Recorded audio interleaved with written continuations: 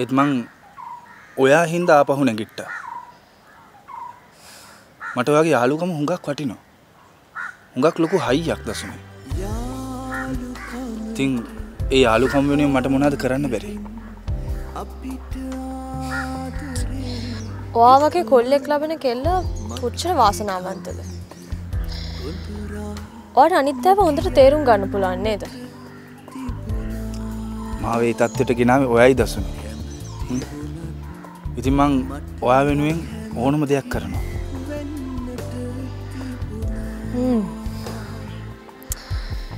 මම ලංකාවෙන් ගියාම මට ඒක උදව්වක් කරනවද? මොකද්ද? කියන්න ඕන උදව්වක් මං කරන්න. අනේ මගේ ආකාශ බලා ගන්න සංගීත. එයා වෙලාවකට හරිම කලබලයි.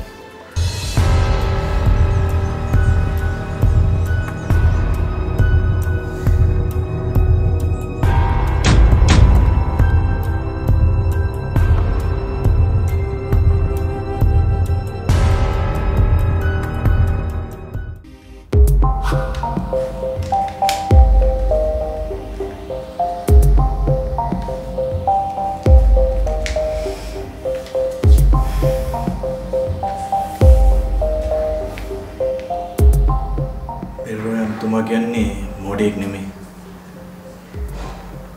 කවදා හරි ඔත්තු දුන්නේ මං කියලා ඇමතුමා හොයාගනි. ඔයාට මුකුත් වෙන්න මං ඉඩ තියන්නේ නැහැ.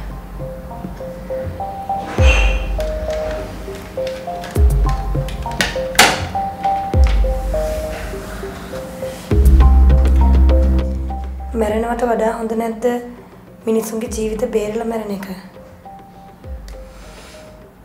හොඳයි.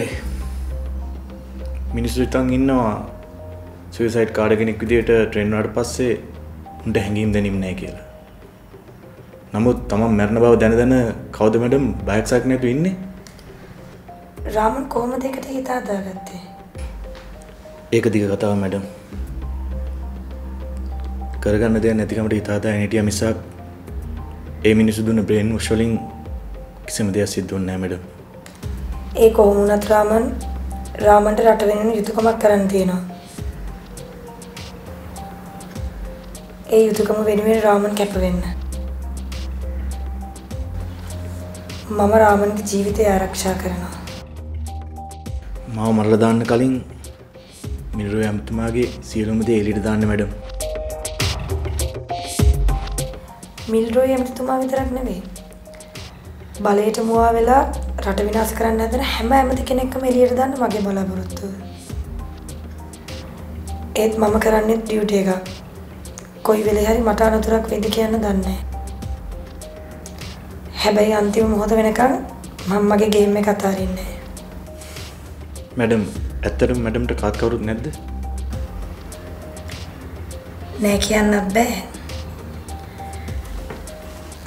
ඒත් මගේමයි කියලා ලෝකෙට පෙන්වන්න කවුරුත් නැහැ. ඒක තමයි ඇත්ත රාමන්. මැඩම් අපේ පවුලේ කවුරු හරි ජීවිතුන් අතර ඉන්නවා කියලා මං හිතනවා. ඒත් අද වෙනකම් මට කවවත් හොයාගන්න බැරි වුණා. මිරුව ඇමතුමත් කිව්වා කවුරු හරි ජීවිතුන් අතර ඉන්නවා නම් මට හොයලා දෙන්නම් කියලා. ඒත් අද වෙනතුරු නෑ. ඇමතිවරු දෙන පොරොන්දු වෙච්චර ගණන් ගන්න එපා රාම. ඇමතිවරුන්ගේ කටින් පිටවෙන වචන හරියට ඡන්ද කාලේ පොරොන්දු වගේ. සත පහකට විශ්වාස කරන්න බෑ. මොකද පොරොන්දු දෙන එකයි බොරු කියන එකයි ඒගොල්ලන්ගේ රස්සාවේ කොටසක්. ජීවිතුන් අතර ඉන්න කෙනෙක් ඉන්නවා නම් මම මැරෙන්න කලින් දකින්න තිබ්බොත් මට ඒ ඔක්කොම ඇති.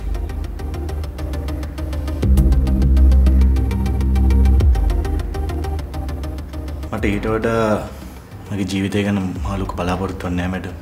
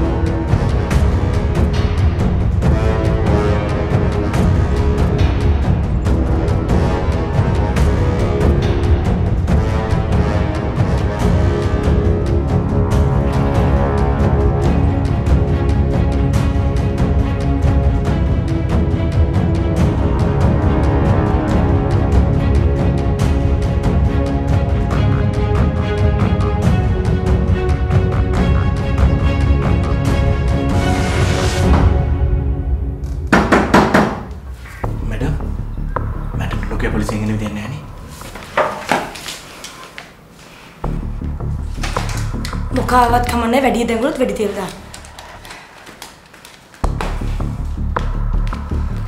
ඉතුරු ටික මම බලා ගන්නම්.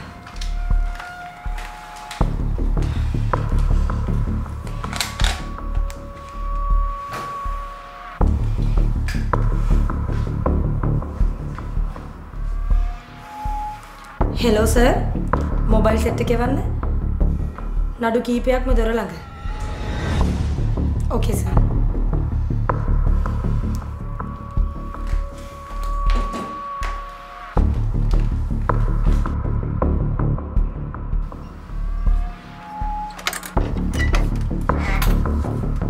මෙතන දොර තට්ටු කරා ඇහුන්නේ නැද්ද?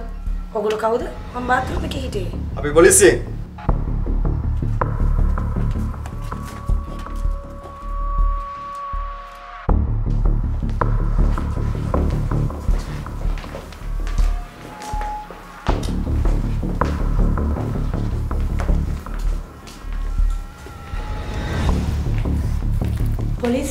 පොලිසියෙන් මොකටද මෙහෙට ආවේ? ප්‍රභූ ඝාතනයේ ලෑස්ති කරගෙන ත්‍ස්තවාදියෙක් මේකේ ඇතුළු ඉන්නවා කියලා අපට ඔත්තුවක් ලැබිලා. හරිම විහිළුවක් මේ. මේ ගෙදර මම තනියම ඉන්නේ. අපිට මේකේ පරීක්ෂා කරන්න. එහෙම එකපාරටම ගෙවල් ඇතුළට එන්න දෙන්න බෑ. කො සර්ච් වරන්ට් එකක්. ඒ වගේ වැඩක් නැහැ. මේක හරිම නීති විරෝධී වැඩක්. සර්ච් වරන්ට් එකක් තිබ්බොත් අමුසට එහෙම ගෙයක් ඇතුළට කඩාව දෙන්න බෑ. පොලිසියෙන්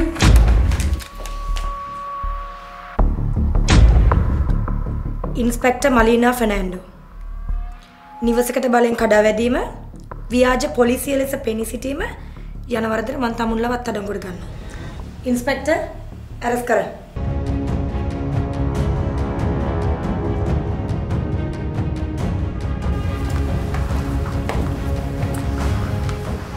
Thank you, Malina. Sergeant, jeep එක දාන්න.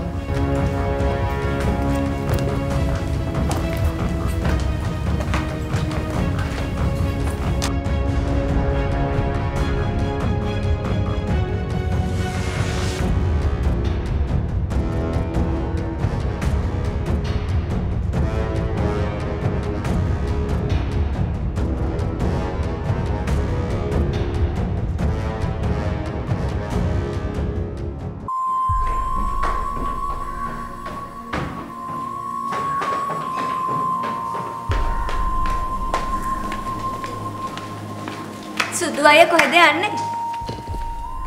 ඇයි මම යන්නේ නැතන් හොයන්නේ පොලිසියෙන්ද? අනේ කියන්නකෝ. මං ටිකක් එළියට යනවා. මට බඩු වගේක් ගන්න තියෙනවා. මාත් එන්නම්. එපා. මහත් වෙන්න එපා. මේ දවස්වල රෙදි ගණන් වැඩි. අනේ විහිළු නෙමෙයි. මාත් එන්නම්කෝ. මටත් බඩු ගොඩක් ගන්න යන්න තියෙනවා. මේ මොන මලවදයක්ද? යන දේවල් එක අපේ අම්මත් එක්ක යනවා. ඕකට ඔච්චර දේවල් කියන්න ඕනේ නෑනේ. යන්න කිව්වනම් මං ගෙදරින්ම යනවනේ. ඉන්නකෝ මං නැන්දට කියලා මෙහෙන් යන්නේ කියනවා. නැන්දේ. නැන්දේ.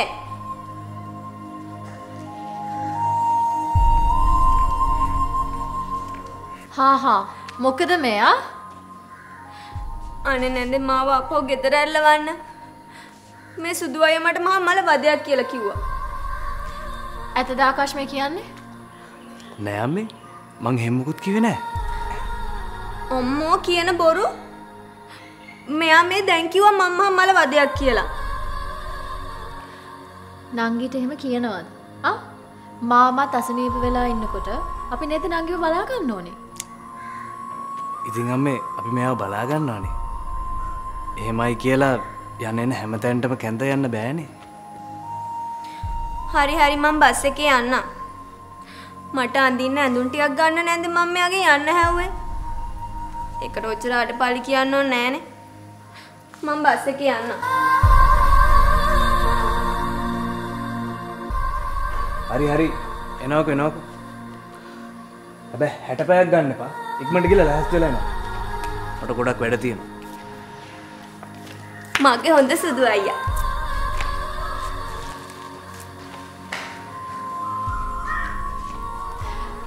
අනේ පුතේ. නංගිට පොඩ්ඩක් මෙහෙ උරු වෙනකන් ඔයා ටිකක් එයාව බලා ගන්න. මාමා ඉතින් හුරතලයට හදපු පොඩි එකේනේ. හොඳ හුරතලේ. අනේ අම්මේ ඉක්මනට එන්න කියන්නකෝ. හරි හරි මං කතා කරා. අනුත්තරා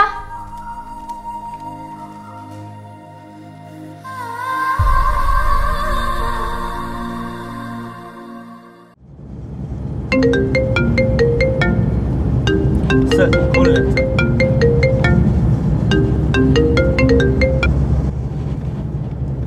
Iya bang. Wana terus apa dah? Mau ada? මොකුත් හිතා ගන්න බෑ. අනික ඇරස් කරපු එකේ කෙනාවක් කිසිම තොරතුරක් නැහැ. ඇරස් කරා කියලා විතරයි ආරංචි. කිරිච්ච ගොඩට කවුද කෙනෙක්ද කිසි දෙයක් ආරංචියක් නැහැ. Udah hilang kau ambil holawan?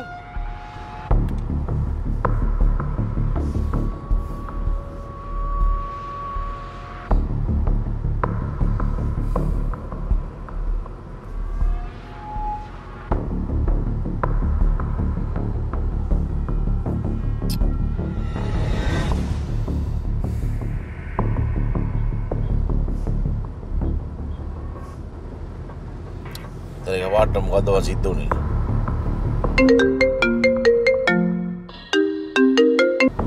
क्या बा බොස් අපි ආඩේ රේඩ් කරලා මොකද්ද කොහොමද මම යාඩ් එකේ තියෙන තැන දන්නේ හෙලෝ හෙලෝ හෙලෝ හෙලෝ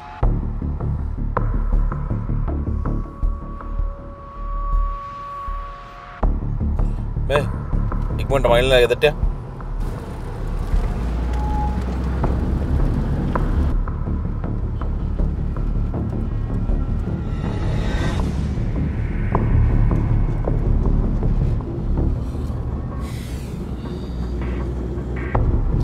वाहन पटे नतर करा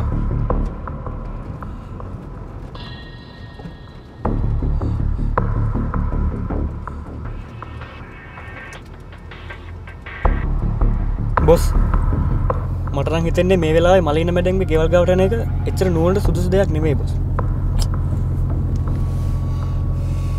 हेलो सर मिलरोई सर मैं කතා කරන්න පුළුවන්ද සර් මාරඩිය සර් මගේ යාඩ් එක රේඩ් කළා සර් ඔව් සර් මගේ බඩු විතරක් නෙමෙයි සර් තිබ්බේ සර්ගේ බඩුත් තිබ්බනේ සර් සර් සර් සර් කතා කරනකොට කතා කරලා සර් කතා කරනකොට කතා කරලා සර් මේ මොකක් හරි කොටි බේරලා දෙන්න සර් සර් මීඩියා කාර්යෝ ගාවට ගියොත් එහෙම අපි අනාථයි සර් සර් මාව ඇතුළට ගත්තොත් මගේ කටින් මොනවා කියවෙයිද දන්නේ නැහැ සර් සර් මම බලාගත්තේ මෙච්චර කාලයක් සර් ඉතින් මාව බලාගන්න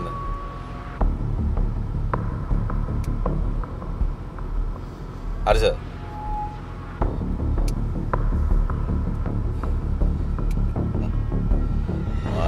මෙච්චර ලේසි නෑ බලමුකෝ යා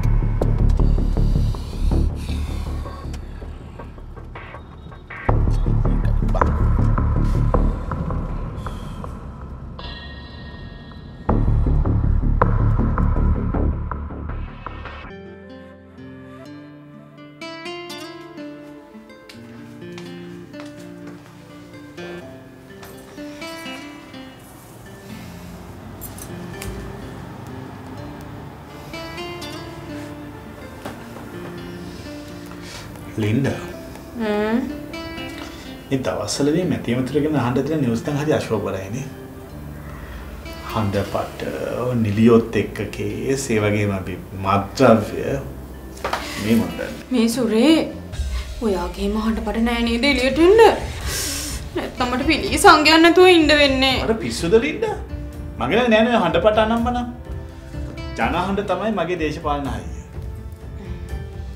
සුරේ මේ අර මිල්රෝයිගේ ඩ්‍රග්ස් කේස් එකට මොකද උනේ දැන් උනේ? ඔය ඉතින් කොහොමද අඬු පක්ෂනේ. කවුරු හරි අංශිකය දෙන්නේ තුන් දෙනෙක් මාට්ටු කරලා ඕක ගැලවෙන්නේ නැති. මට තියෙන ප්‍රශ්නේ එක නෙමෙයි. ඌලන් හිටපු මනිනා කියන ලේඩිට මොකද උනේ කියලා. සුරේ ඔයා කිව්වා නේද මිල්රෝයිගේ ගේම්ස් ඔක්කොම හැන්ඩල් කරේ අර මලිනා කියන ගර්ල් කියලා. ඉතින් මිල්රෝයි දන්නේ නැති න්යාට මොකද්ද උනේ කියලා. සමහර විට ඔය මිල්ඩ්‍රෝ එකෙන් ඔත්තුව පොලිසියට දුන්නෙත් මරීනාද දන්නෙත් නැහැ. ඒව කියන්න බෑ. ගෑනුනේ. ඕනේ ගෑනුනේ. ගෑනු කියන්නේ ඉතින් කොයි වෙලාවෙ පොපුලයිද කියලා ෂුවර් නැති જાතියනේ. හැම සාර්ථක මිනිහෙක් පිටිපස්සෙම ගෑණියෙක් ඉන්නවා කියනවා වගේම මං හොඳට බලලා තියෙනවා. හැම නන්නත්තර වෙච්ච පිටිමෙක් පිටිපස්සෙම ඉන්නේ මුලදී හොඳ බුණ පෙන්නපු ගෑණියෙක්. එයි. ඔය දැන් නන්නත්තර වෙලාද ඉන්නේ? හාපෝ නෑ. ඔය ඉතින් මුලින් ඉඳන්ම මට පෙන්නේ නරක මූණනේ. අදටත් ඉතින් එහෙමනේ මගේ ලින්ඩා. අනේ මේ හොඳට හිටියා නම් අද මම වල්ලපු තැන් වල ගසුත් පැලවෙලා ඒවල ගෙඩිත් කනවාද? මිල්රෝයිත් එක්ක කාපුවා තමයි දැන් මේ මලින වමාරන්නේ. මිල්රෝයි පොඩි කොල්ලන්වත් අරගෙන ඔය ඩ්‍රග්ස් ඩීල් කරන්න හැදුවානේ. ඔය අපේ කොල්ලත් එක්ක පැටලිච්ච අර කොල්ලෙක් හිටියේ වෙබ් ස්ට්‍රීට් ඩාන්සර් කෙනෙක්. මිල්රෝයි උගේ පැත්ත ගත්තෙත් ඒක තමයි ඒ කොල්ලව ටැකල් කරන්නේ.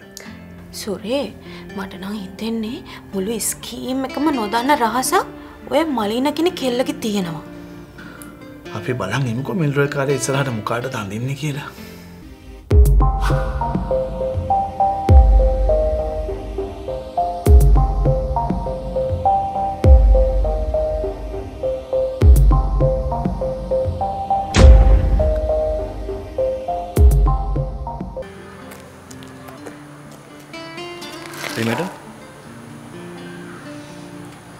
මෙච්චර කාලයකට මට වැඩ කරපු කිසිම තැනක දාලා යන්න බැරි තරම් දෙයක් තිබ්බේ නැහැ.